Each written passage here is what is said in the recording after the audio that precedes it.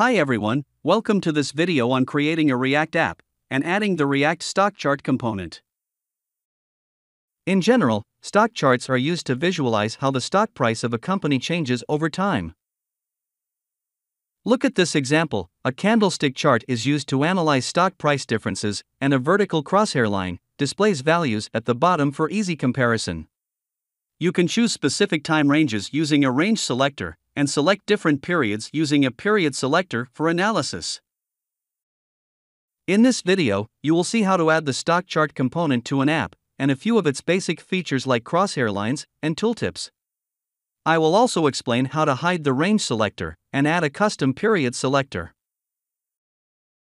Before proceeding, ensure you have installed the latest versions of Node.js and React. I'll be using Visual Studio Code as my editor and showing the output in the Chrome browser. First, I'll open Visual Studio Code, create a new application using the npx create React app command, and name it My React App. Since I want to create the app with TypeScript, I add the template TypeScript.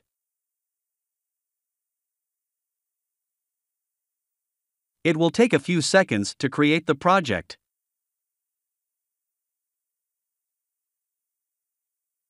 I navigate to the newly created React app. To use the stock chart component, I type the npm install at Syncfusion /ej2 React Charts -- save command. Now, the package will be installed. Before using a Syncfusion component, I must register the trial license key. I open the index.tsx file and import the register license method from the Syncfusion ej2 base package.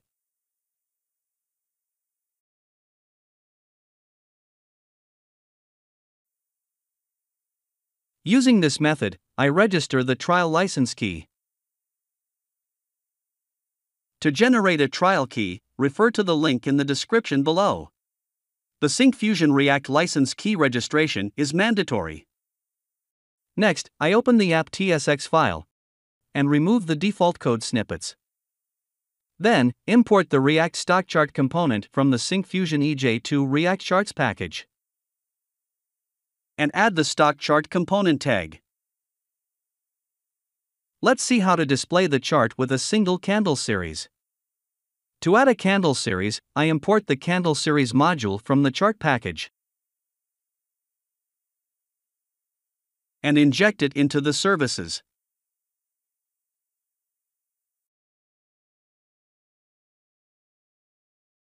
Then, add the series collection to the stock chart by defining the stock chart series collection directive tag, which contains n number of stock chart series definitions.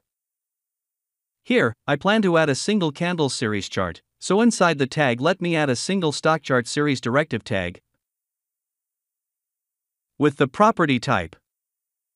Here, I set the chart series type as candle to render the candle series chart. To use the stock chart series collection directive and stock chart series directive tags, I need to import them from the Syncfusion Charts package. In this demo, I will show Apple's stock price in the stock chart with a candle series. So, let me add a new file, called data.tsx,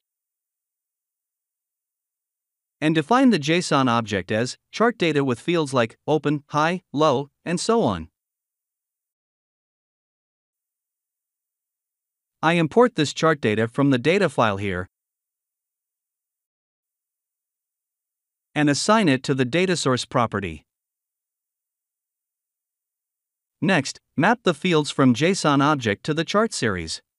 I assign this date field from the chart data to the x-axis, using the xName property. Since the data source field names are the same as the property names in the field settings, it is not necessary to map them. In the case of different field names, it should be explicitly mapped. As you can see, I have used the date value here. I import the datetime module and the required modules for the stock chart component from the ej2 React Charts package and inject them into the services. Next, I need to define the CSS. I can either import the React Stock Chart component CSS from the app CSS file, or refer the CDN link in the index.html file. To make it simple, I'm going to refer the CDN link, so let me open the index.html file and refer the CDN link inside the head section, which includes the combined CSS references of all the essential JS2 React components. Now, save the changes and run the application using the npm start command.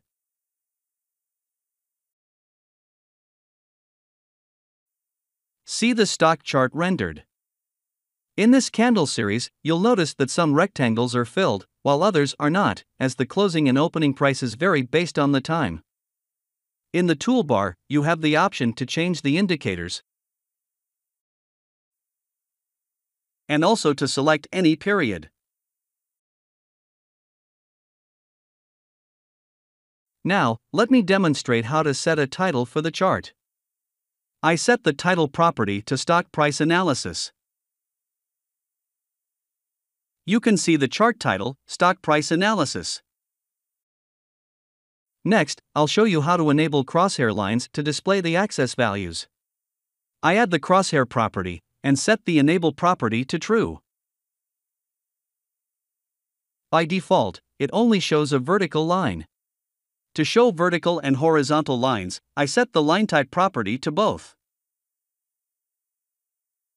Then, I import the crosshair module from the EJ2 React Charts package and inject it into the services. Look at the candle series chart, showing vertical and horizontal crosshair lines indicating the data points x-axis and y-axis. Also, I can enable crosshair tooltips to show x-axis values. For that, first I add the primary x-axis property and add the crosshair tooltip property and set the enable property to true. See, the crosshair tooltip is displayed for the x-axis. To show more information about data points, I need to enable the tooltip property.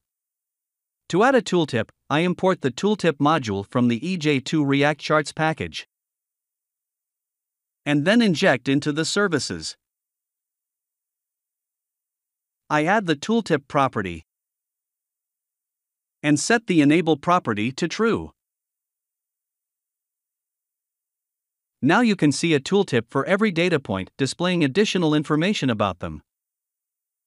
By default, the range selector is enabled in the stock chart to select certain data points from an extensive collection of data.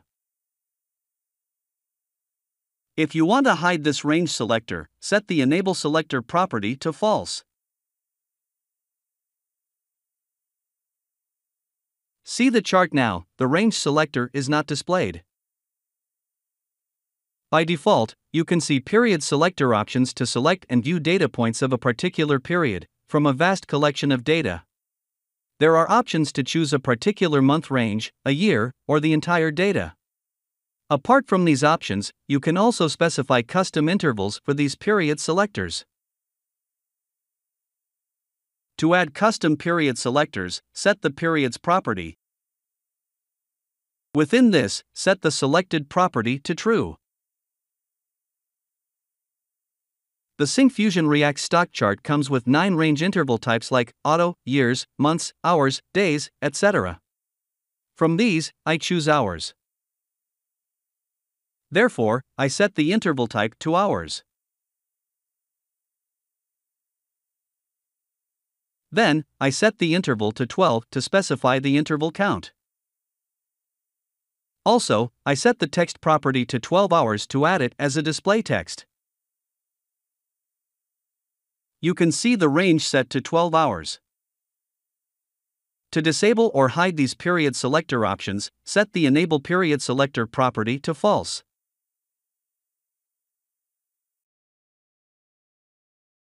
See the chart now, the period selector is not displayed. In this video, I have shown you how to add the stock chart component to a React application and a few of its basic features like crosshair lines and tooltips. I have also explained how to hide the range selector. If you would like to see a working example of this, you can download it from the GitHub link in the description below. I have also shared a link to learn about obtaining a free license key to use our React suite if you are eligible for our community license. Thank you for watching this video. If you found it helpful, please like and subscribe to our channel.